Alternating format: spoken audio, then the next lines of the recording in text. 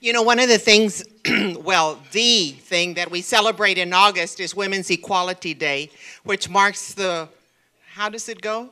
The day women got the right to vote.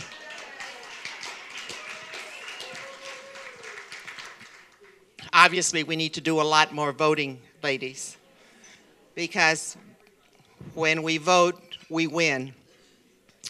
Having said that, I'd like to recognize the elected officials and the candidates that are in the audience with us tonight. Elected officials, and these are in the order they signed in, not necessarily in order of importance, it's just, that's how it goes. Don't want to be accused of anything here. Dr. Yvonne Katz, trustee with Alamo College. Justice Sandy Bryan Marion, Fourth Court of Appeals.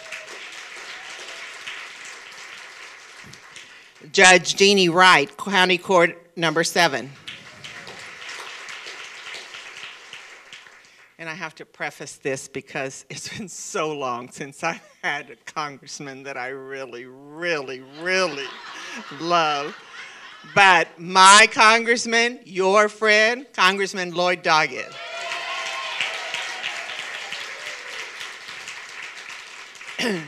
As I said to you, we always strive to support candidates that support our issues, not necessarily women's issues, but family issues, because obviously we are all about family. So I'd like to recognize the candidates that joined us tonight. For Bexar County District Clerk, Elva Abundis Esparza.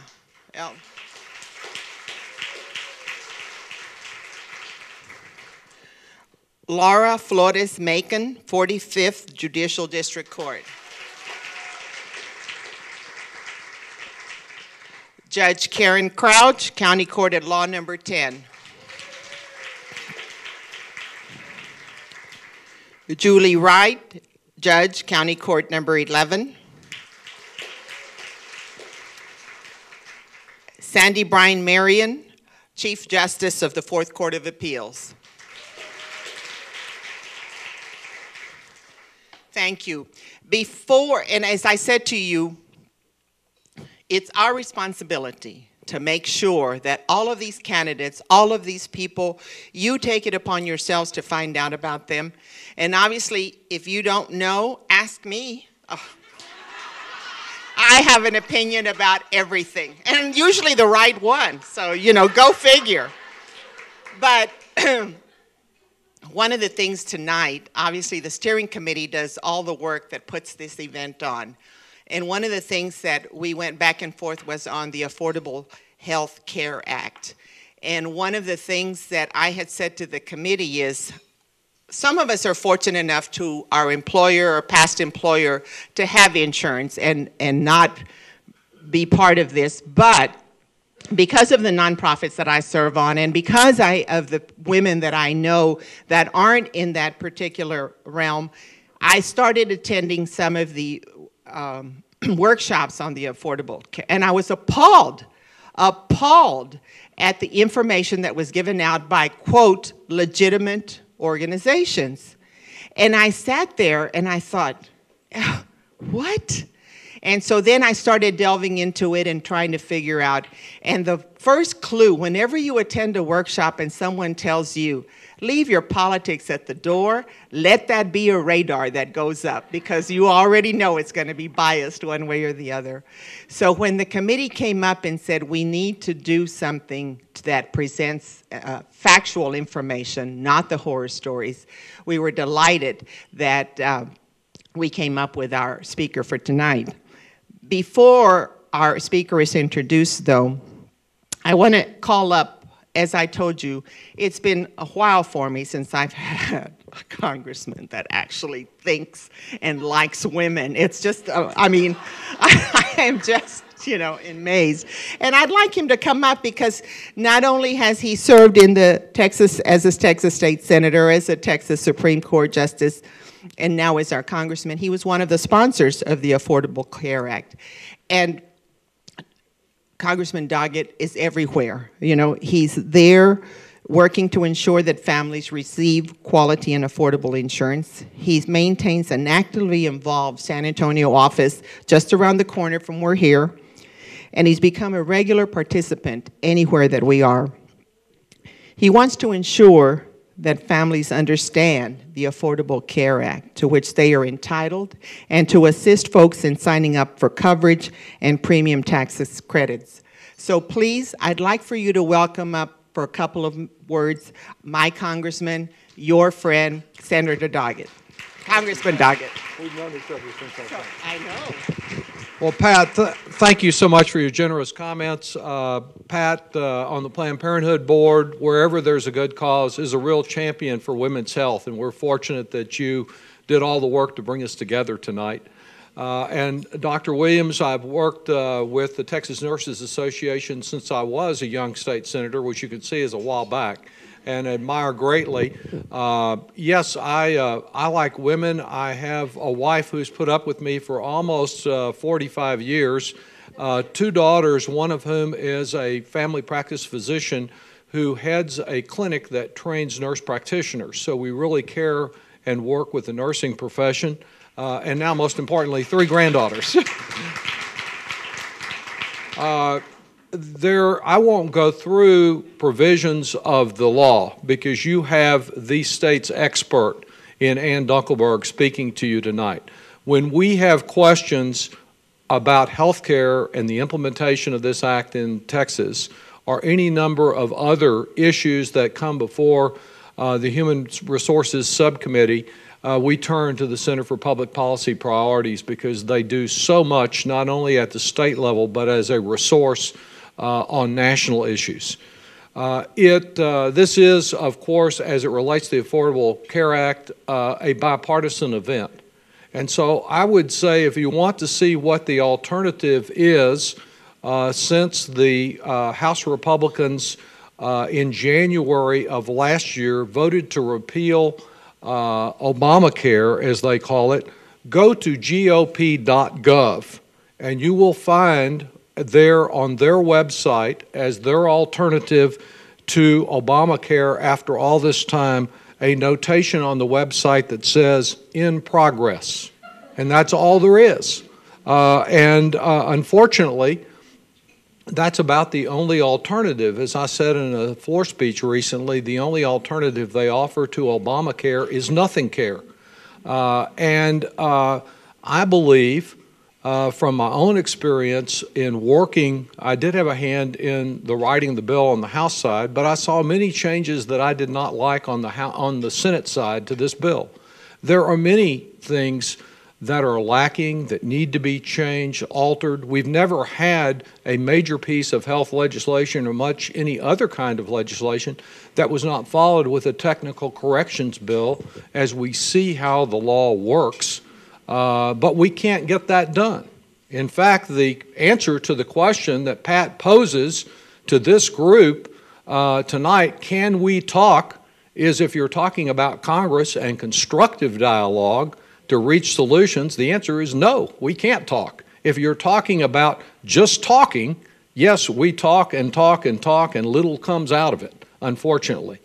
Such a divisive atmosphere where instead of working together to try to strengthen and improve and address some of the deficiencies in this law, we have now voted 40 times on repealing the law, and we have our junior senator, Senator Cruz, and some 80 House Republicans who have taken the position that the government should be shut down, the full faith and credit of the United States jeopardized, if that's what it takes, with them attacking not Democrats but other Republicans as the surrender caucus if they won't go along with shutting everything down in a final effort to prevent Obamacare from becoming effective. Those efforts will not be successful. This is the law of the land, and we'll talk to you about some of the specifics. My concern is with so much misinformation out there, with Texas, since we have no state exchange set up by the state, no Medicaid expansion, even the State Board of Insurance saying it will refuse to enforce the new consumer protections that are in the law for people that are in the exchange, just a total rejectionist approach to health care, and the continued misinformation through Fox News and elsewhere, is that many people don't realize how much they stand to benefit from the significant tax credits to help pay for premiums. For the small businesses that have been overcharged by insurance monopolies, and in many cases just couldn't afford to get insurance for the owner or the employees at all. Not at all a perfect solution, not the solution that I wanted, but so much better than what we have now. We have many, many families here in Bexar County, many small businesses in Bexar County for whom this will make all the difference. And we just need to get about spreading that message, trying to answer the questions. It's an unnecessarily complex and confusing law, but working through those complexities and trying to get the kind of coverage that our families need so that they're healthy, so we don't shift more of the burden continually to the hospital emergency room and the taxpayer, and so that we have a healthy and competitive workforce. As far as workforce, I wouldn't conclude without noting the photographer on the corner, among other things. Lisa Marie Gomez, who was recently at UTSA, fortunately heads my office down by Santa Rosa Hospital. When I can't be at one of your events, she tries to be there. We want to be accessible and supportive of the many causes and the many groups that are reflected here. It's an honor to represent you. We're going to keep working to afford the Affordable Care Act to more of our neighbors, and eventually to see that the improvements are made so that it achieves the promise that we hoped to achieve when we started working on it a few years ago. Thank you, and I look forward to hearing from Ann, the real expert on this act. Thank you. Dr. Williams? Thank you so much, Congressman. And again, thank you so much for being so supportive of the Texas Nurses Association and supporting nurses. So thank you very much for that. And I'm absolutely delighted that there are so many of you that were able to come out and show an interest in this very, very important topic. And we, with the Nurses Association, that's exactly what we're trying to do now, is to educate the public in the best way that we know how about this topic. I want to just go through and talk a little bit about Can You Talk? Can You Talk is a coalition of women's organizations that meet biannually each year, once in March, and once to celebrate Women's History Month, and once in August to recognize August 26th as Women's Equality Day. As of 2005, it was known as Texas Women's Independence Day. But the bill was sponsored in 2005 by Texas State Representative Ruth Jones McClendon and Texas Senator Letitia Vanderpue. Can We Talk has been meeting since 1984, when 10 organizations came together to learn about other women's groups in San Antonio. Member organizations pay no dues. Can We Talk elects no officers. We have no bylaws.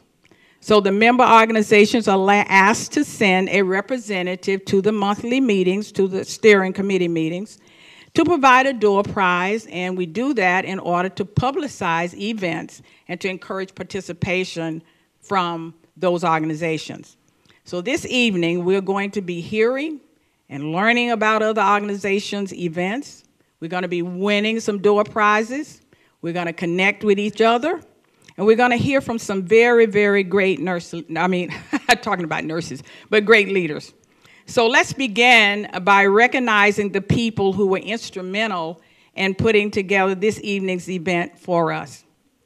Well, first, the members of the meeting steering committee, whom I had that opportunity to work with in planning this evening's program.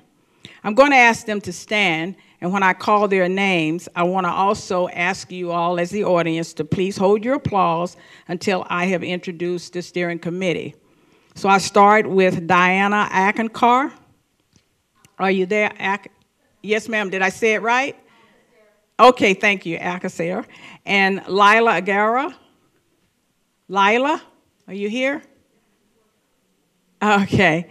Bonnie Iyer, Laura Burt, Jennifer Cook, okay, Jennifer, Blondell Galloway, Kimberly Gibson, Teresa Gonzalez, Patricia Jasso. Did I say it right?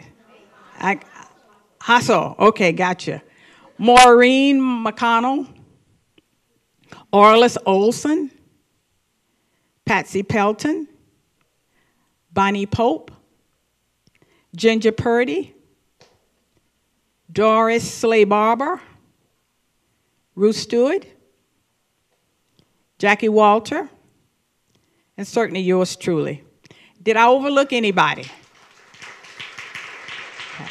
If I didn't, okay, thank you for that real concerted effort. It's been such a great opportunity to work with these great young ladies, and it's a concerted effort really to always pull together a program of this magnitude, so thank you all. We want to recognize and also thank all of the vendors that hosted a table. I always like to say the hat lady. I never wore hats until I had an opportunity to buy a couple of hats a few years ago, and now I wear those hats all the time. So it's really a lot of fun. Let's give them an applause. And if you have not already, please make sure to go around and take a look at all of the wares and the information that is being shared with you tonight in our vendors. Thank you for the healthcare entities that are also here that volunteered to bring information to share about healthcare. So kind of take a look at that. And also a very special thanks to the organization Protect Your Care for helping us to promote tonight's program. Protect Your Care, are you here? Anybody representing the organization? Okay, if not, I also want to take this opportunity to also acknowledge District 8 Texas Nurses Association members who have taken the opportunity to come out and be with us tonight. So if you guys are out there, if you stand up, thank you for coming out and supporting us tonight. Okay. I'll talk just a little bit more about Can You Talk. We have over 65 member organizations. I think that's absolutely incredible that we come together to talk about issues. I want you to refer to the programs that you see that you picked up. We especially want to recognize some of our new additions to the group, one especially Impact San Antonio. Take a look at the missions that are outlined in the program and just see that some of the missions may be similar to your own, but we all come together to share. And it's our hope that you would take a look at the programs and visit with your peers who work in similar types of organizations as yours, so that we're all able to share key learning with each other on funding, scheduling of events, and certainly sharing resources as well. Ultimately, we're all serving the same entity, and that's our community. And we owe it to them to coordinate our efforts so that the most impact can be made with the most economical effort. Many times, we're all looking for methods of funding, venues for meetings and programs. And certainly, if we take some time to collaborate with each other, and I think that some of you have found yourselves sitting at tables that you may not even know each other, but we can share and talk about what we have, what we can share with one another, and that means that we can connect together. Networking is one of the primary purposes of Can We Talk? Talk that together we can help each other, help the community. I think we are now at the hour of what we've been waiting for is to hear our speaker. Our speaker is well prepared with the expertise to give us the information that we need to know about the Affordable Act and about women's health. She is the acting executive director right now, and also her real job is associate director of the Center for Public Policy and Priorities. She joined the center in 1994. She is one of the state's leading experts in policy and budget issues relating to healthcare access.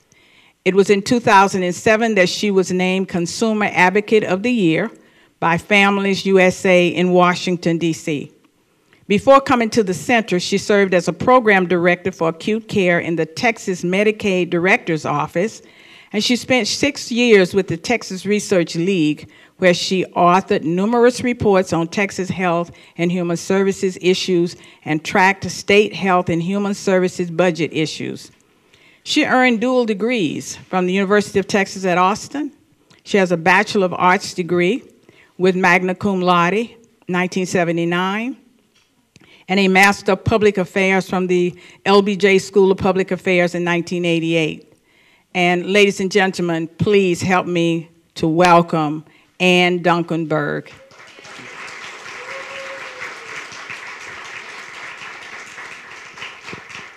All right, let me park this. Yep. Got to him. I'm going to move that basket or you guys won't be able to see me. But I'm actually probably going to walk around a little bit so that we can all stay awake. And so I can move these slides. I wanted to tell you two things before I launch into this. The first is that for those of you who aren't familiar with the center, we were actually founded in 1985 by the Benedictine sisters who have the monastery in Burney. And so some of you will be familiar with some of the missions and work that they've done here in this community as well. The other thing I wanted to mention is that I've got enough material here for an hour, but I'm not going to make you stay here for an hour and listen to me. I just want to say to begin with, I'm just going to fly through this stuff. And the point is not for everybody here to know everything I know when you leave here. The point is I want you to know that there are answers to all these questions. There is a ton of information out there.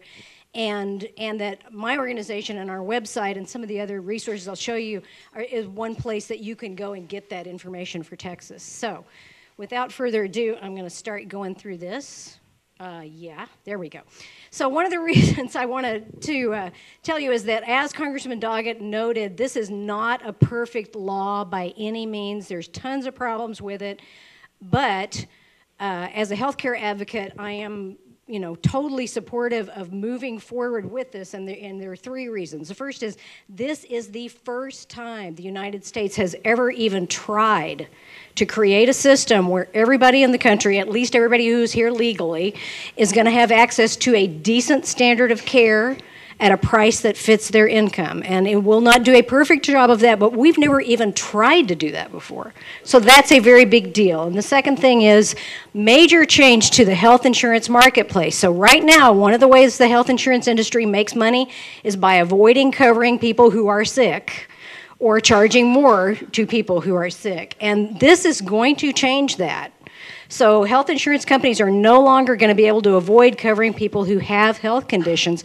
They're going to have to make their profit by winning your business through good customer service and through managing your care well. It's not going to do a perfect job of that either, but again, this is something new that we have never even tried before. Very, very big deal. Doesn't happen by itself, doesn't happen by accident to do those kinds of things. And then the third thing is, in the Affordable Care Act, people have complained about it being 1,000 pages long and having so much in it. Well, one of the reasons there's so much in it is there's a whole lot in there about trying to get healthcare spending under control. And, as you may know, we spend way more than any of the other industrialized nations on healthcare. We have way less to show for it. So we have a lot of work to be done there. It is far from a perfect job of getting us to getting healthcare spending under control. It's a start. And so all of these things are incredibly important, and that's why I'm a big supporter of the Affordable Care Act. So I'm going to fly through some pictures here. This is a picture of the uninsured in Texas. The latest census data we have, there were 6.1 million uninsured Texans. And as you can see, almost all of them are working age folks. So we have 1.2 million uninsured kids, and that's a terrible shame, and it's something that we all care about. We've worked on a whole lot. I've worked on a lot in my work. But our kids, because of all the work we've done, and because we have Medicaid and CHIP for our kids and not for our adults, our kids are only about half as likely to be uninsured as working age adults are. So we had almost a 31% uninsured rate among our working age adults in 2011, and our kids were only about 16% uninsured. So that's the difference that having some kind of access to care for low-income people makes with Medicaid and CHIP. And I do have that Massachusetts stat there that somebody asked me about. Just, you know, Massachusetts is at the other end of the spectrum. We have the highest percentage of uninsured. They have one of the lowest at 3.9%. So because we were asked to talk about women and think about women, I don't even usually break out the gender numbers, but I went into the census data for this presentation and looked at them, and guess what? The uninsured rates for women and men in Texas are almost exactly the same. I don't know that there's any statistical difference, but I've said it's all about income up there. And so I went in, within these age groups, I went in and I said, you know, how does this break out? So if you're below poverty, almost 60% of women below poverty in the working age group are uninsured, whereas the women who are above 4 times the poverty level, only 9% are uninsured. So you can see there's a huge income factor there. And one of the things that is different about men and women will not surprise you. You probably, you know, I could probably call on somebody and they could tell you, there are more women in that poverty group than there are men. And that we all know a variety of reasons for that, because so many women are single parents raising several people on a small income. And of course, we do have lower incomes among a lot of women who are older in life as well. And as you can see, there's the uninsured rate for 0 through 18. As I said, it's about half for our youngsters as it is for the adults. Very much income related, but look at the kids. Below poverty, kids in Texas, only 21% are uninsured. Now that's terrible, that's not good, but it's a heck of a lot better than 57%. And again, those 21% numbers that you have for below poverty and up to 2 times the poverty level, that's because we have a Medicaid program for kids and a CHIP program for kids, and we don't have anything like that for the vast majority of our low-income adults in Texas. So we'll talk a little bit more about that. And of course, we do have some uninsured among women over 65, and that's a whole nother story that hopefully I'll get a chance to work on in my career before I actually get on Medicare myself. Which is, not, again, not that far away. So this is another picture of our uninsured, breaking them up by incomes as a percentage of the federal poverty income level. And this may be something you've never thought about. This is something I have to think about every day in my work. So eligibility for Medicaid and CHIP and for other programs like food stamps is not based on just a dollar figure. It's based on your income as a percentage of the federal poverty income level, which is important because it's adjusted to reflect the number of people that income is supporting. So it's a different dollar amount for one person than it is for 5 people, for example. So in Texas, of the 6.1 million uninsured that we just talked about, all but 656,000 of them, and normally I would say that pink slice at 11 o'clock, but it's not looking very pink tonight. So it's kind of looking a little blue, but there at 11 o'clock, it says greater than 4 times the poverty level. Less than 700,000 of our 6.1 million uninsured are above that income level. So what that means, as we're going to go through and talk about the Affordable Care Act, is that the vast majority of people who are uninsured in Texas are at an income level where, in an ideal world, they would be getting some kind of help through the Affordable Care Act to afford their coverage. Now, there's 2 big caveats to that. One of them is this stuff in italics here, which is that out of that whole pie, there's probably about, out of the 6.1 million uninsured, we think about 1.1 million are probably undocumented. We don't have perfect numbers on the undocumented for obvious reasons, but the bottom line is they don't qualify for Medicaid or CHIP, and they don't get any help from the Affordable Care Act. So that's part of our uninsured population that we're going to continue to have some real issues of how we deal with them. Just one thing. And then the other big caveat or catch-22 is that, as many of you are aware, Texas has not taken the step to adopt the piece of the Affordable Care Act that covers the poorest Texans, those below poverty. And we're going to talk about that in more detail. So I have suddenly gotten a ton of speaking engagements about the Affordable Care Act. I'm running all over and having a hard time remembering where I am on a given day. And why is that? Well, the open enrollment period for signing up for health insurance in the marketplace is going to start in October, and everybody's starting to become aware of that. And that's for coverage that could take effect as early as January 1st. And that first open enrollment program is a whole 6 months long, so it will close at the end of March. So this is why suddenly we've got a lot more interest in getting on top of this. I've been thinking about this law for 4 years. All of you might not have at the same level anyway. So I'm going to fly through some of the big changes that have already happened under the Affordable Care Act just to make sure, we've ticked them off. The first is we got rid of lifetime caps on health insurance in 2010, and next year we get rid of annual caps completely. That probably doesn't matter to most of us. It would really matter to you if you had something like hemophilia or some of the diseases like cystic fibrosis. You will hear of a kid with hemophilia who hits $1 million in healthcare bills by the time they're 12. I've heard of kids with some of the complex genetic diseases hitting $1 million in their first year. So these lifetime limits were almost a death sentence for some people, and getting rid of them is a big deal. And the annual limits will be a big deal, not just for people with chronic and acute illnesses, but also for somebody like undergoing cancer treatment and people with behavioral health issues. Some preventive care with no copayment is something that some of us are already benefiting from. If you're on Medicare, you're already benefiting from it. If you have a health plan that was newly contracted for since 2010, like I do at my office. I work for a small firm, so like a lot of small firms, we jump around looking for a better deal sometimes. So we are on a new plan, and our new plan means I got my very first colonoscopy without any out-of-pocket costs. It just really made up for the whole experience, let me tell you. But it is true. And as you know, as a lot of you know, last summer in 2012 was when some of the access to contraceptives without a point of service copayment started. Starting in 2014, virtually all plans, and there are some exceptions, there's exceptions to everything in the Affordable Care Act, and we will not have time to explain them all tonight. But the vast majority of health plans starting in 2014, all adults and all kids will be getting all that preventive care without any copayment. Essential health benefits is a new standard that will also kick in 2014, and it is not a micromanagement of the content of health insurance. There will be loopholes, there will be problems to be ironed out, but you will not be able to sell insurance anymore that doesn't cover all of these 10 benefits without arbitrary limits on it. So no one's going to be able to sell coverage without maternity coverage anymore. No one's going to be able to sell coverage without prescription drug coverage. No one's going to be able to sell coverage that doesn't include behavioral health coverage. So this is a big step forward, even though I would readily acknowledge it will not be perfect. Now we have something new, something that when the act was passed we called the exchange, and now they've started calling it the marketplace. My theory is that they figured out that exchanges sounded kind of like stock exchanges, and that was something only rich people knew about, but all of us know about the market. You know, we all go to the market to buy our groceries. So we are talking about launching this new health insurance marketplace in October.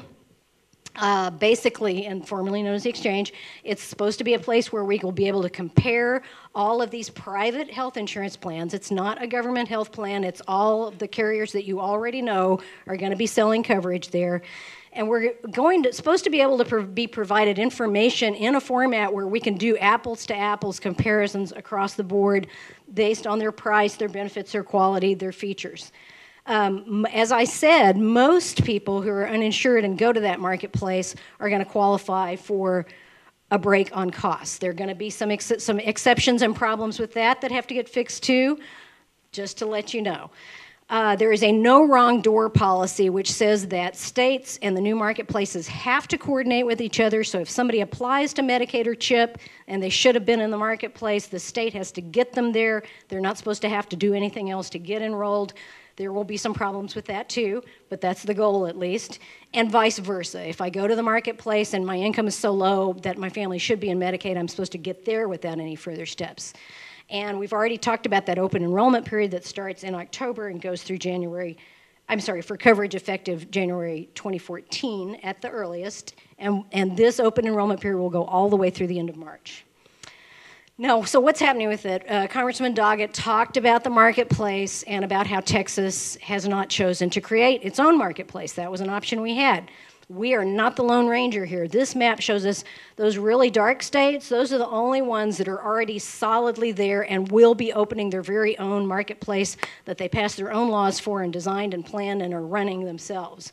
So that's a minority of states. Some good states, it's not surprising, California, New York, Colorado, New Mexico. all of the sort of light brown states are in the same boat with Texas. We chose to let the federal government run our marketplace.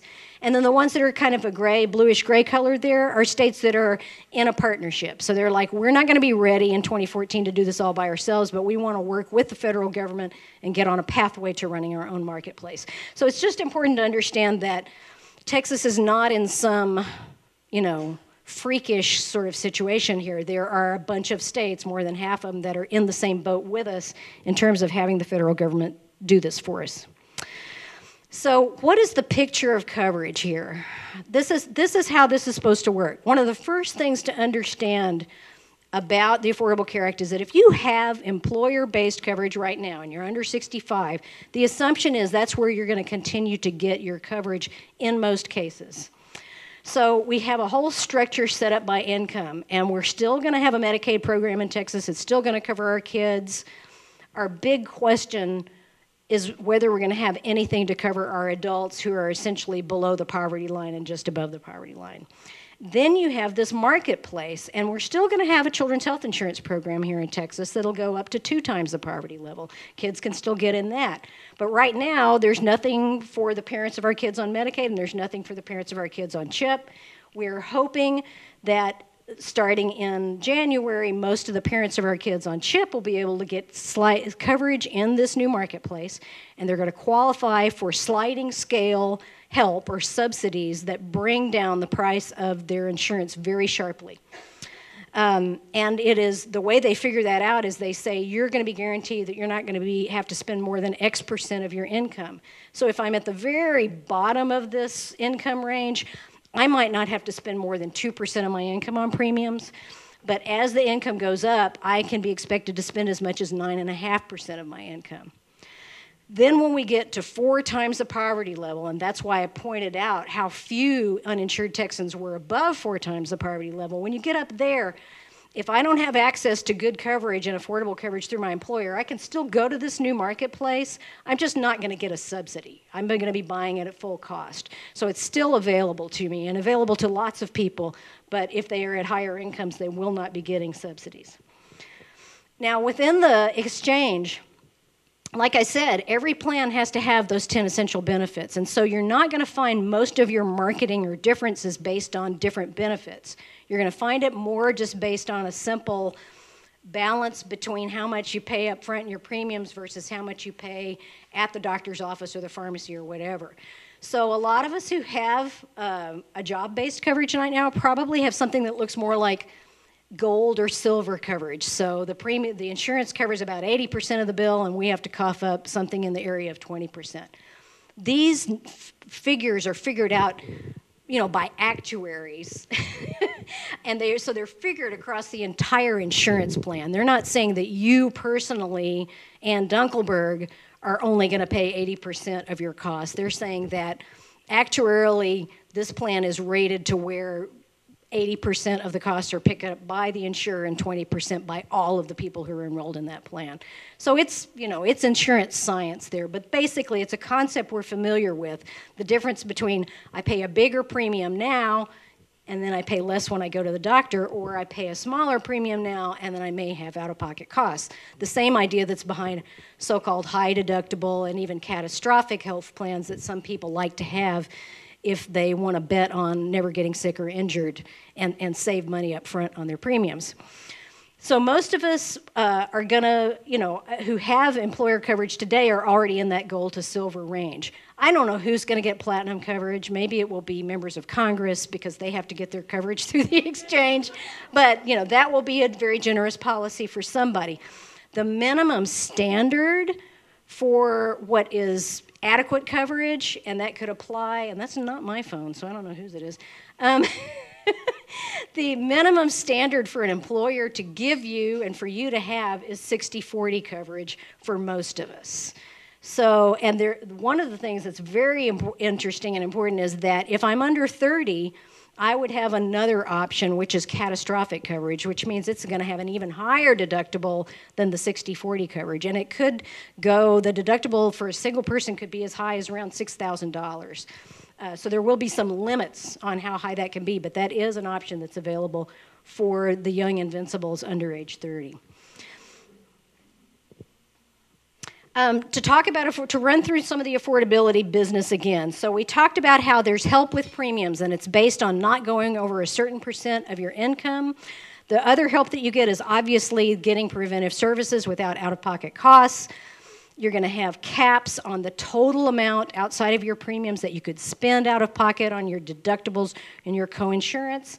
And then for some people who are in the lower income ranges, they will actually get an even better standard of their insurance where their co-payments and deductibles and coinsurance are smaller. So they're not only getting a smaller premium, they're getting some shrinkage on how much they have to pay at the doctor's office and at the drugstore. One of the really important things to understand is that for almost all health insurance plans starting in 2014, they can't go over $6,000 for an individual or a little over $12,000 for a family in those out-of-pocket costs. And that is, again, not a perfect solution. But I think one of the examples I give is that if my husband and I had to spend $12,000 out of pocket next year on healthcare costs, we would certainly not think of that as a good year. You know, we would have some serious healthcare needs, but at least at my income range, I would probably not have to file bankruptcy over $12,000 in out-of-pocket costs. And so this is a stop loss at a level that we don't have in our current system today, and we think it will reduce medical bankruptcies quite a bit, and healthcare costs are the #1 cause of bankruptcies in the U.S. And these lower numbers represent the fact that you can actually apply for and get a lower out-of-pocket cap if you're at a lower income. So the folks that are just above the poverty line, kind of in that CHIP income range, for an individual, they might be capped at $2,000 in out-of-pocket costs. And again, that could really help you if you have a bad year with a lot of visits to the doctor and that sort of thing. Oh, this is one of those fancy slides. This always drives me crazy. So this is an example of a family, how this might work for a family. So you have a family here whose income is just under $53,000 a year, and that works out to being 225% of the federal poverty income level. At that level of income, they're expected to spend as much as 7.18%, so it's a whole formula, of their income on the premium. So their entire annual premium contribution for the whole family of 4 would be about $3,800 for the whole year. Now, there's going to be, they're going to go look at the marketplace and they're going to look at the silver plans. Those were the 70-30 plans, if you remember that. And they're going to say, what's the second cheapest one there? We don't want to use the cheapest one as a benchmark because we're afraid the cheapest one really might be bad. So they're supposed to be judging quality, but they don't want it to be the cheapest plan. So they're going to use the next to cheapest one. They're going to look at that plan, and they're going to say, what would be the cost that you could get if you subtracted your $3,800 from that $15,000 second cheapest plan? You do the math, that's just a little subtraction there, and you see that the premium credit that the Reyes family is going to get is over $11,000 a year. So essentially what I'm saying is they can get Plan B, which is worth $15,000 for $3,800. So this is the level of support that a family like that. So this is not free coverage. It is a meaningful contribution that people have to make, but it is also a very generous subsidy, particularly down at those lowest income levels. I guess I need to put that closer to my mouth so I can keep you guys awake. Okay. What kind of help are people going to get? Well, there can't be enough. All hands need to be on deck, and any of you who have opportunities to become volunteers to work on helping people sign up for health care, I urge you to look into them. We're going to have various different kinds of help for people understanding what's available and how to do it. First, agents and brokers do have a role in there. They are regulated under federal law. They have to follow rules and regulations, and they're supposed to be able to help people get Medicaid and CHIP as well. They're supposed to do the whole 9 yards. In addition, we have something new called navigators that were created under the law. We just had grants for Texas announced. It's probably getting close to 2 weeks ago now, and I want to say that Texas ended up getting over $10 million in grants for navigators, but there are 26 million of us and 6 million uninsured. No matter how much they gave us, it probably wasn't going to be enough. So the good news is that that's out there, and those guys are going to get some really good training. I think they're going to get about 40 hours of training, whereas, or is that too much, Miriam? I can't remember. It's some pretty serious training. But there's another thing called certified application counselors that really any organization that's in good standing and is willing to sign up with the U.S. Department of Health and Human Services can start to offer. And hospitals can do this, and clinics can do it, and community groups can do it, and I'm gonna do it through a community group in Austin, in my community. The certified application counselors training is much shorter. I want to say it's only about four hours. Does that sound right? Well, anyway, it's much shorter than the navigator training, and I can help you find out more about it if you're interested in it. And obviously, our doctors, our hospitals, our clinics, our community health centers all got some special funding back earlier in the summer, so that everyone who's a so-called federally qualified health center, which you have a number of in this community, they are all getting special funds to staff up and have people help people enroll. So we're going to have a lot of options. There's a lot of staffing obviously happening at the federal level. I think they learned a lot from the Medicare Part D experience, that they were really overwhelmed in 2006 by phone calls, didn't have enough people, and they promise us that they have learned from that and are going to be in much better shape in October to help people on the phone as well. Some of the kinds of resources we have here, I'm tripping over my own slides here, but in addition to the Navigator grant recipients we talked about, our community health centers who've already gotten almost $10 million, we have Enroll America that has a booth here, which is really not being navigators. They're not going out showing people how to enroll, but they're getting out in the community and telling people about the Affordable Care Act and how they can find a navigator and how they can find help in their community signing up, and about the benefits of it. So, and Enroll America is a nonprofit, and they've made a significant investment in Texas. They have staff all over the state, and so we're very glad that we have them here. Our Texas Health and Human Services Commission, which is our agency that runs Medicaid and CHIP, also has a program called the Community Partner Program. It really isn't technically connected to the Affordable Care Act at all, and because our state agencies are sort of not really given a lot of blessing to participate in Affordable Care Act stuff, they don't have a formal link to the navigators yet, but those people are all trained by the Health and Human Services Commission to help people with Medicaid and CHIP, and a lot of the same community groups that have gotten trained to do that work will also be undergoing some of that certified application counselor training as well. So I think you will see a lot of the same community groups and nonprofits doing that same kind of work. One of the things that I've noted in this development in Texas is that we have some folks like groups that work with people with HIV or with certain other kinds of diseases who actually opted not to get trained specifically as navigators or application counselors, because one of the things you have to do if you're one of those counselors is not have a preference for one health plan over another.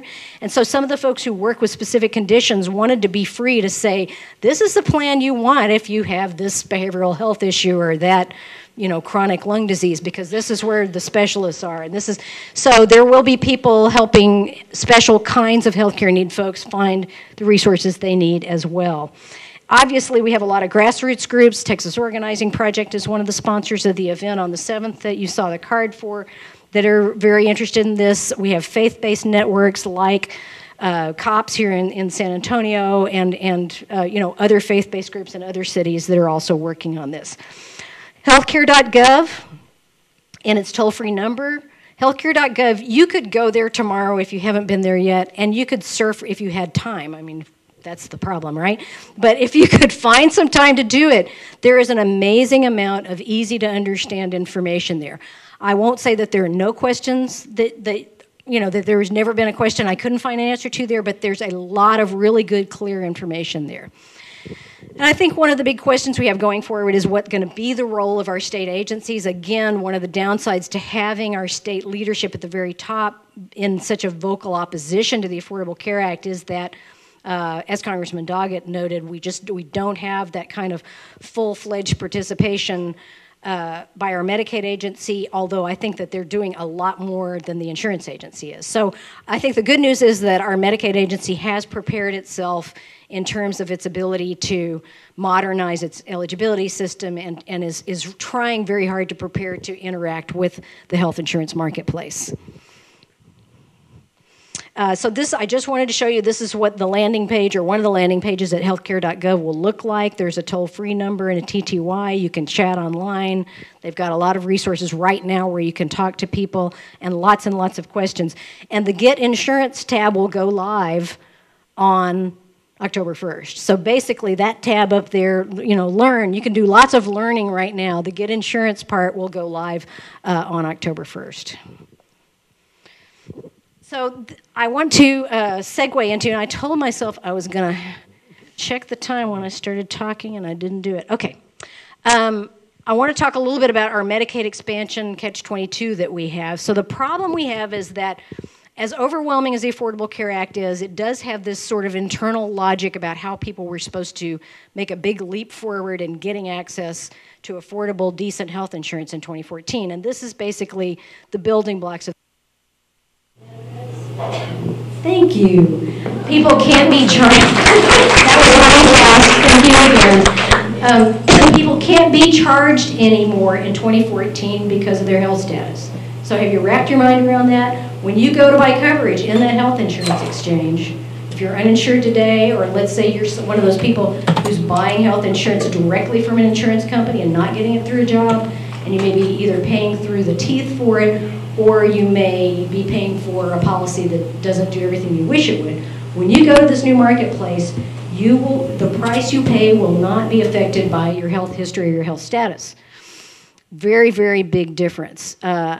What it will be varied on is age. Damn. So I can be charged 3 times as much for my insurance as somebody who's 20 could for the same policy. So that's the maximum. And right now, in the health insurance marketplace in Texas, you could easily be charged 10 times more than a 20-year-old if you're my age. So this is 3 to 1, may not sound fabulous to me, but in fact, people my age have more healthcare needs, and most people my age have more money than they did when they were 20. Not always, but most people do. So, in general, it works out fairly well.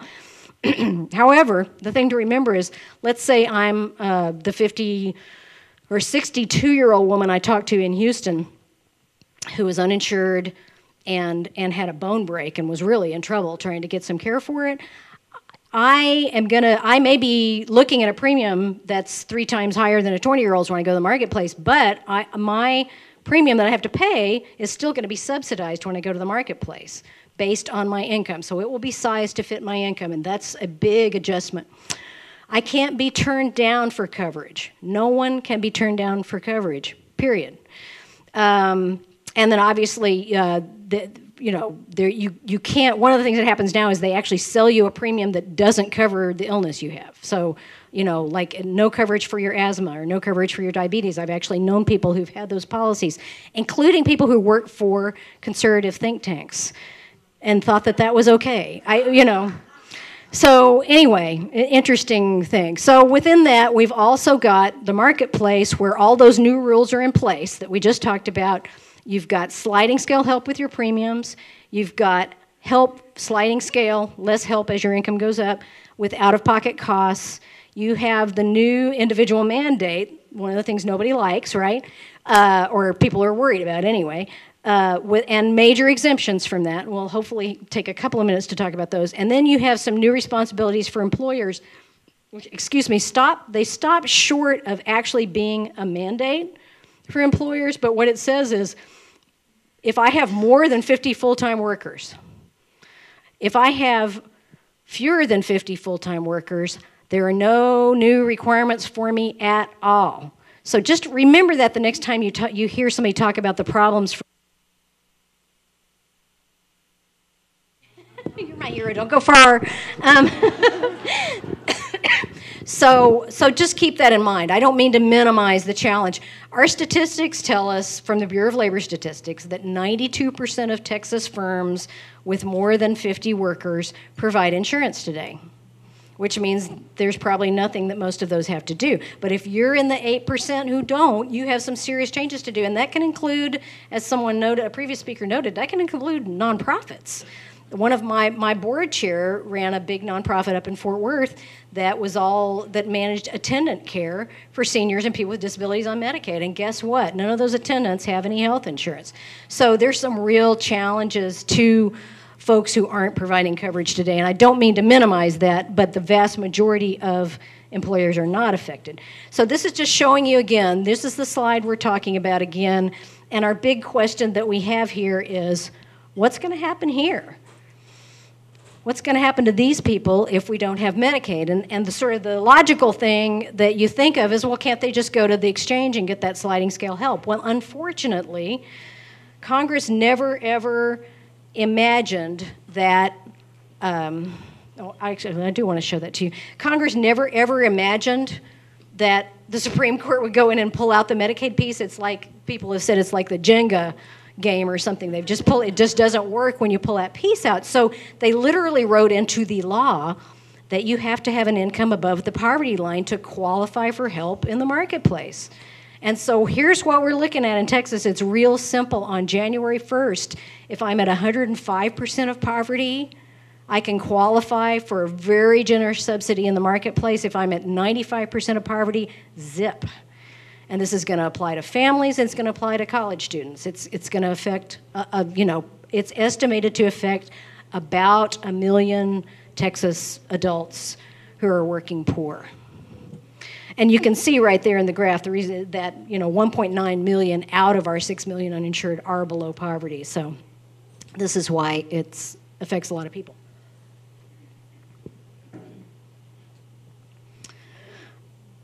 It's really easy for me to get caught up in these numbers. The main thing that you need to know is that the estimates range from about 1.3 to 1.8 million in terms of the uninsured U.S. citizen adults who could potentially go into this Medicaid expansion. We never have everybody who qualifies for one of these things actually sign up. So the agency that estimates 1.3 million potentially eligible steps it down and thinks maybe 1.1 million of those would actually sign up if Texas actually did the Medicaid expansion. And if we opt out, as I said before, our uninsured adults below the poverty line aren't going to have a coverage option in 2014. Now we have this strange overlap, which is kind of more detailed than you probably want to hear right now. There's a little overlap between the Medicaid group and the marketplace group, so you're going to have a small group of folks who would have been picked up by Medicaid otherwise who can go to the marketplace and they can get the sliding scale help. But basically everybody below the poverty line at this point is left without an option, and all of our communities are left without the 100% federal match that would be covering those adults for the first 3 years, tapering down to a 90% federal match, which is the same matching rate that we get for family planning, I might add, by 2020. So that is 4 times a better match rate than we get for the regular Medicaid program today. So when my child is covered by Medicaid, the state has to pay about 40 cents on the dollar. These adults who would be added at the highest rate the state ever has to chip in, we'd never have to put in more than 10 cents on the dollar for them. But we are not doing that, and that means that our local property tax bases are continuing to fund them. So I'm just going to fly through some of this now. We've had Dr. Steve Murdoch, who I think used to work out of San Antonio. He's now down in Houston at Rice, former state demographer, former head of the U.S. Census under George W. Bush. He did a model along with Dr. Klein at his shop down at Rice. They estimate that about half the coverage gains that Texas can look for under the Affordable Care Act depend on the Medicaid expansion. So if we don't do the Medicaid expansion, we're leaving half of our coverage gains on the table. In other words, he projects that with sort of medium enrollment, we would drop from 6.1 million uninsured to 3 million uninsured, but if we don't do the Medicaid piece, we can only expect to cover about 1.5 million. This is what Medicaid and CHIP look like, more or less today. These are from January. It takes me a while to get these statistics out of HHSC. But the main thing to understand, if you didn't already know it, is that our Medicaid program in Texas is mostly children. There are over 250 kids on Medicaid for every 1 parent that's covered. We cover almost no parents today. CHIP covers almost another 600,000 kids. We have significant disabled poor and elderly poor, and then we have a handful of parents over there in a couple of different categories, and of course the maternity category, which is so important and actually pays for, most recently, about 56% of the births in the state of Texas are paid for by Medicaid. But we aren't covering parents. Why is that? Our Texas legislature set the income cap for parents on Medicaid in 1985 as a fixed dollar amount with no annual update or inflation factor. It has never been updated since 1985. It's literally been the same dollar amount for my entire career of doing this work, so I've never had to memorize any new numbers there for these parents. But it's basically $188 a month for a mom with 2 kids who, say, has no actual earned income. Maybe she just left a violent household. You know, whatever money she has, it's maybe some support that's coming from her parents while she gets on her feet. Or if she goes to work, she could earn a whopping $308 a month and still keep her Medicaid. So this helps you understand how you end up with 2.6 million children on Medicaid and only about 225,000 parents at the same time. This is just a graphic that shows you the different income limits in Medicaid, and really the takeaway is just that those little bitty bars in the middle, those are those parents we were talking about. The really low one is a parent who's not working. The slightly higher one is a parent who has some earned income and is allowed to have a tiny bit higher income. But again, this is the problem we're looking at. We have great coverage in Medicaid and CHIP for our kids. You saw that. They have half the uninsured rate of the adults. We just don't have an option for poor adults in Texas. This is from the Kaiser Family Foundation, another graphic way of sort of representing the problem in the states that don't expand Medicaid is that, you know, we will basically have this gap there. We'll have kids and we'll have some of the very poorest parents and we'll have, you know, people with disabilities getting picked up by Medicaid, but we'll have this chunk of adults who simply don't have a coverage option there. And again, we're not the Lone Ranger. I know there's no way in the world you can see this, but basically these are income levels for states covering parents in Medicaid. And this is Texas right here, so we're not the worst. We're down there with Arkansas, Alabama, Indiana, and Louisiana. But these, you know, so very, very low income cap for parents in Medicaid. And some of these same states with the really low incomes are the other states that also have not expanded Medicaid to pick up their adults. This is the map of what that looked like, at least as of July 1st. It doesn't represent very well here, but I'm going to explain it. So the palest states, and Texas is one of them, are the ones that haven't done anything yet. The ones that are kind of, you know, slightly darker blue, so Colorado, New Mexico, Arkansas, Arizona, California, Nevada, Oregon, Washington, New York, those states, and a lot of them are the same states that have done their own marketplace, yes. Anyway, we do have a number of states that are moving forward, and then the dark blue states are states where their legislature is actually in session, and they're continuing to debate about it, or at least they were as of July 1st. So again, Texas is not the Lone Ranger on the marketplace or on the Medicaid expansion. Not that that makes it okay for me, but it is important to know that this is a big picture across the country. I think we already talked about the funding here. The feds pick up the cost of this Medicaid expansion for adults for the first 3 years 100%. It's not 100% from when Texas gets around to it. It's 100% from January 1st, 2014. So if we don't do anything until the legislature comes back in January 2015, we will have just left that 100% match on the table for those 2 years.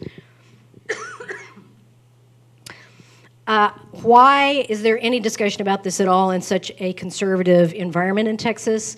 There's an enormous amount of money involved. I think basically just, and this is using the state agency's numbers, and the state agency is cautious, and the state agency, HHSC's head is hired by Governor Perry. He doesn't answer to a governing board, he works for the governor. And so their own numbers suggest that Texas would be getting about $6 billion a year in net additional federal money over the first 4 years if we did this Medicaid expansion, $6 billion across the state. And that works out to huge amounts of money for, obviously, for the big cities. I mean, look at Houston, $935 million a year. And then our next slide picks up South Texas, including Bexar County, so $500 million a year for Bexar County. That's a lot of jobs. That's a lot of groceries. That's a lot of economic activity. And imagine what it could mean for places like Hidalgo County and Cameron County. Look at that, $400 million a year in Hidalgo County's economy would be staggering. And those are some of the projected numbers of folks who might gain Medicaid in those, from the uninsured in those counties. And again, those are drawn from Dr. Murdoch's work, and you can get that on our website. I am not going to go through this for you. What I want you to know is that there have been a bunch of studies done by Dr. Murdoch and Dr. Klein, by Dr. Perryman, Ray Perryman, the economist, by Billy Hamilton, our former state revenue estimator and deputy controller. Even our legislative budget board did an analysis of this, saying it was cost effective. And if you go to cppp.org, there's a report where you can link to all of these if you want to see the actual original thing. So what has happened with Medicaid expansion? We did have a bunch of Democratic representatives file legislation, but perhaps more significantly, given our politics, we had, we had legislation filed by Republicans who are in fairly influential positions in both chambers, in both the Senate and the House. Representative Zerwas's bill, and he's a physician from the Houston area, was the one that was thought to be most viable. And then we also had Senator Tommy Williams, who is a Republican who heads the Finance Committee on the Senate side, very powerful and influential, that was sort of moving in the direction of trying to find a way to make this happen in Texas. We had the Texas Medical Association, the Hospital Association, lots of county officials, lots of chambers of commerce. I believe we got up to 22 chambers before the end of the session that endorsed Medicaid expansion. We've had 2 different polls, national and state polls, that have showed that close to 60% of Texans supported Medicaid expansion. Even the Texas Association of Business, which is quite conservative, ultimately endorsed Dr. Zerwas's bill. But basically, when things got to that point, that was when the governor's staff made it clear to legislators and to the media that they would veto this bill if it went through. So basically, we just stopped in our tracks there. It was not, the legislature was not at a point where, even though there was disagreement within the majority party, it was not at a level where they were ready to buck their governor. And that's where we are, and I think our work is to move forward. Even though they had a conservative member and a conservative approach, and other states and other Republican governors going for it, we didn't get there. Their votes were counted. There were enough votes for Zerwas's bill to pass the House. But because the governor threatened to veto it, they didn't take it forward. So that was hugely disappointing for those of us who are working on it, but it should also give us hope, that we had a lot of people who were trying to move this forward. And I think, honestly, that just the fact that the discussion did not start in earnest until after the November elections, because a lot of business groups just didn't take it seriously until they knew that the ACA was actually going to be implemented. So until they knew who was going to be president and whether the Affordable Care Act was going to remain the law of the land and not be repealed and move forward, they didn't want to invest in it. And it just wasn't soon enough for us to get across the finish line during our legislative session. That may be cold comfort to someone who needs health care in January of 2014 and can't get it. But I want you guys to know that we're going to get there. We're going to get there eventually. So what are the numbers now? Close to 1 million, depending on whose estimates you want to look at. The estimates of how many people are left out because they're below that poverty line is somewhere between 935,000 on the low end from the Health and Human Services Commission to as high as 1.3 million from, the Urban Institute and the Kaiser Family Foundation. So I want you to know that some of you, obviously I come to this work with a mission and a bias. That's my job, is to work for improving access to health care. If you share that and are interested in getting engaged or getting your organization engaged or even plugged into a network of folks who are doing it, if you go to texaswellandhealthy.org, you can get plugged into that. We have, it is a way for individuals to get involved. We also have a coalition called Cover Texas Now that organizations can join, and we will be delighted to get you or a representative from your organization involved. And as I said, there are also ways that individuals can get involved as well if they're not affiliated with an organization. So I want to make you aware of that. Now, it is getting really late, so I'm just going to fly really quickly through. I was also asked to talk about some of the stuff that happened with women's health, and you guys have probably heard a lot about that because there's been a lot going on.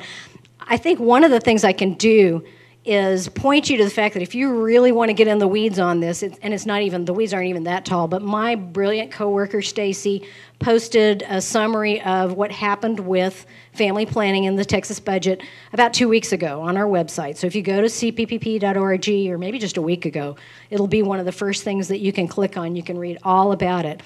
Basically, we had in 2011, as part of the big budget cuts, there are basically two pieces of family planning in Texas, and one piece is over here in Medicaid, and then there's another piece completely separate over here at the health department, which is kind of the more traditional family planning that most of us are aware of. The legislature cut that piece over there, the health department piece, by 2/3. So that represented cutting services for around 147,000 women. Since then, the Health and Human Services Commission itself has said that probably resulted in nearly 24,000 more unplanned pregnancies that Texas Medicaid paid for at an additional cost of $136 million. Then on the other side of the equation, on the Medicaid side, we have the issue that the legislature was going through all these steps to exclude Planned Parenthood from the provider mix. And since they took care of 40% of the patients over there, that creates some real problems with access to care. So we have both of these things going on in 2011, and we did have the creation under the leadership of Dr. Janet Riolini, who I'm sure a lot of you know from the Healthy Futures Alliance. She took the leadership of creating this coalition to try to get some of that funding restored, and it would not have happened without her. She's definitely a hero for that. We did get the legislature, to refund family planning, and so that is some very good step forward in that regard. So that is the good news. And I would say, and there is a website for the Women's Healthcare Coalition if you're interested in finding out more about it or getting involved. However, we do have, and you can read all the details about the money, we do have a problem, some problems. I want to show you that if you want to look at the numbers, we do have, you can see what the money looked like before 2011, how it got cut, and what we're looking at today. One of the important changes that some of you may know about and others won't is that some of that money that used to go through the health department is now not going through the state budget at all. It's going directly to the Women's Health and Family Planning Association of Texas. And it's just a piece of it, but it's there, and it's going through that association to both independent family planning clinics and to some Planned Parenthoods as well. So in our look at 2014-2015 women's health care, we're looking at both the money that goes through the state budget and that private Title X network there. And again, that's a little bit in the weeds, but you can read more about it on our website or get involved in that coalition if you're interested. But here is sort of the challenge that we're left with. There is a dedicated academic study going on at UT Austin to look at the impact of all these changes, and one of the things that Professor Potter and his team have done is tracked clinics that closed down completely. You had a bunch of funders who lost 3/4 of their funding. You know, huge folks like your hospital district here lost millions and millions of dollars, but they didn't have to shut down. They were hurt, and access was hurt in those settings. But 56 Texas family planning clinics shut down because of those cuts. And so part of the problem we have now is not only are we still trying to exclude Planned Parenthood, but of those 56 clinics that shut down, 2/3 of them were not Planned Parenthoods. So not only have you closed some Planned Parenthood clinics and removed them from the mix, but you have another, close to 40, 30 some odd clinics that weren't Planned Parenthood that have closed down. And their ability to reopen is very questionable just because there's new money. They have lost their leases, they've laid off their staff, the equipment is gone. And so it's going to be a while before we know how bad our safety net for women's health is looking. So it's a good news, bad news situation. We made some real progress. We got our healthcare provider groups like TMA and THA and some of the other folks to really stand up and say, we're not going to stand for this attack on family planning anymore, but we still are not where we were before these cuts came through. And I think I should probably just wrap it up there.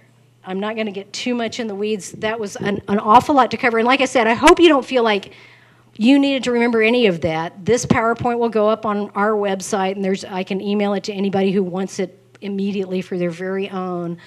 But I want you to know that you can go to cppp.org, you can go to Texas Well and Healthy to get involved in the Medicaid expansion work, you can go to healthcare.gov to find out more about the Affordable Care Act. You can go to Texas Women's Healthcare Coalition if you want to get involved in the family planning work. And there's very important work being done through Planned Parenthood as well on that side of the issue, which is actually part of a whole national legal battle that is being fought in the courts, but they very much need your support as well.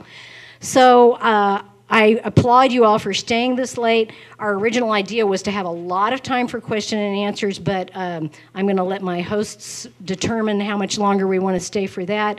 And obviously, I will not be insulted if anyone needs to head for their home at this point. I appreciate your attention at this late hour, and it's an honor to be here. Thank you.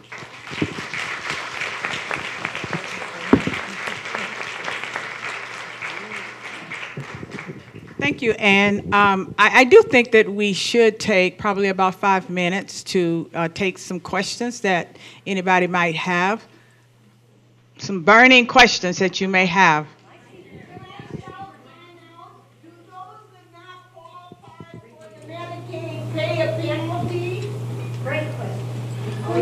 So the question was, if I'm under the poverty level and I can't get coverage because my state, Texas, didn't do Medicaid expansion, would I be subject to the penalty for being uninsured? And the answer is a resounding no.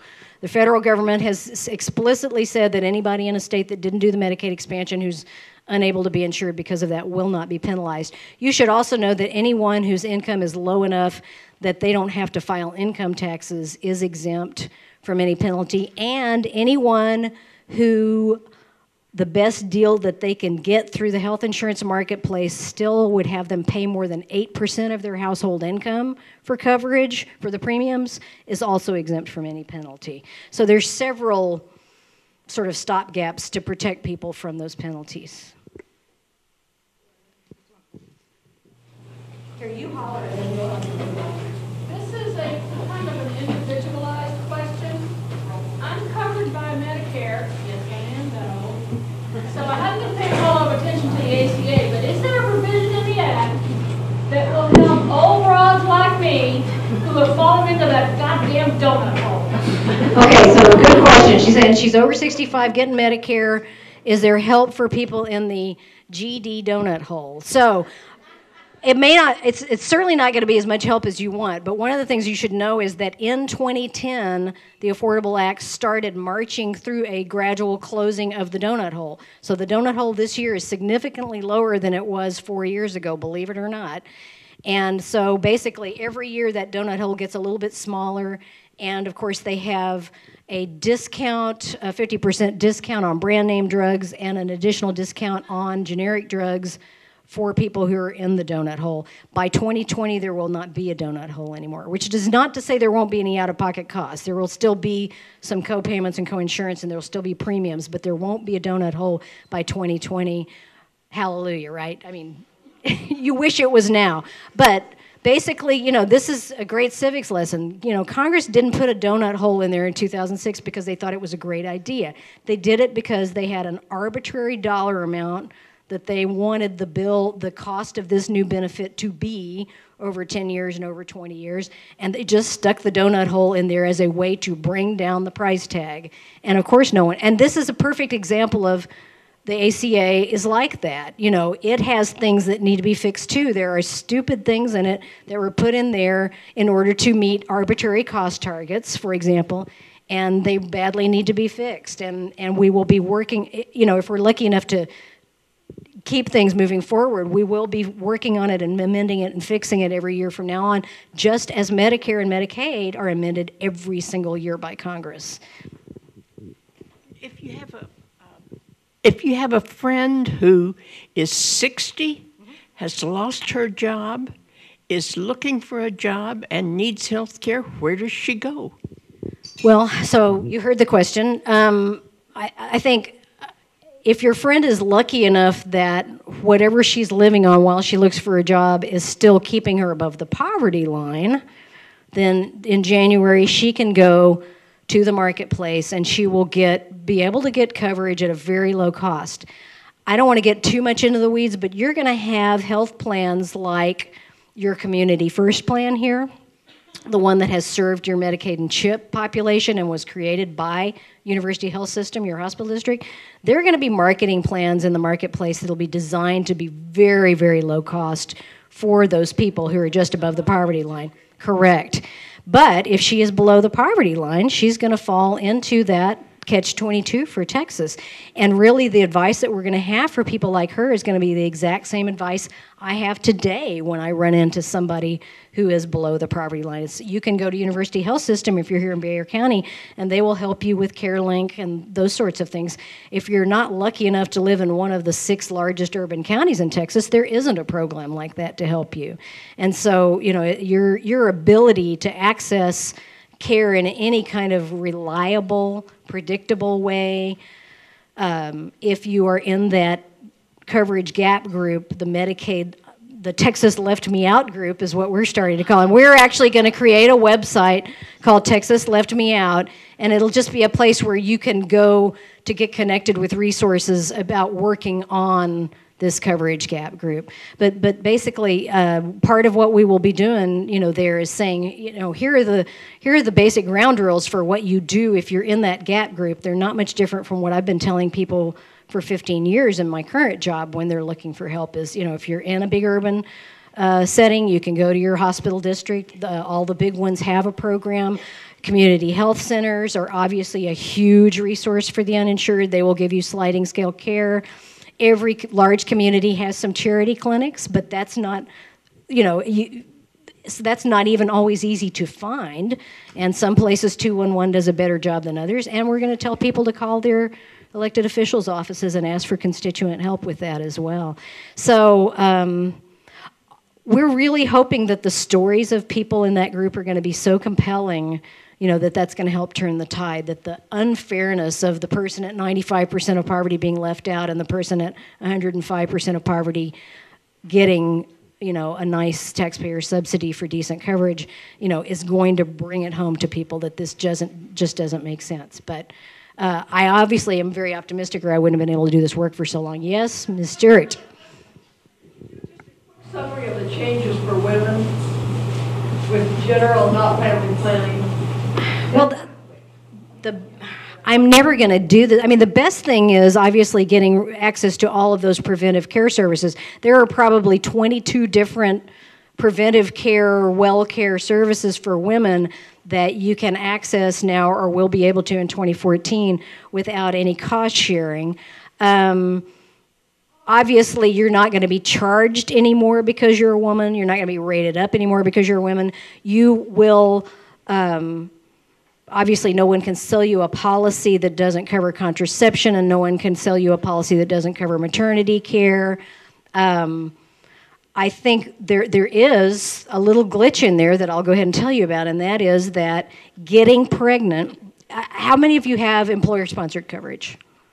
So you're probably familiar with the concept that they have of qualifying events that are an exception to your open enrollment period. So there's only one time a year when you can add people to your policy, but they have exceptions for that, like if you have a baby or you adopt a baby or you get divorced, that sort of thing, somebody dies.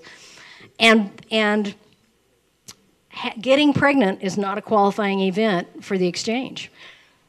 So one of the things we're going to have to tell women is, if you think you might be starting a family this year, this is not a good time to go without health insurance, because you're not going to be able to get, they can't turn you down for being pregnant, but they don't have to enroll you until the next open enrollment period. So, you know, there will be a big educational push there.